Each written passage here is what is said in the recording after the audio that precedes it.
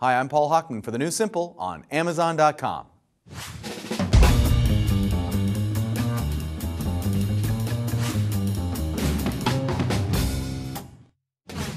NAS. Sounds familiar. College roommate? NAS! Dude, you put on a little weight. Nope. The NAS I'm talking about is neater, smarter, and can remember what happened yesterday.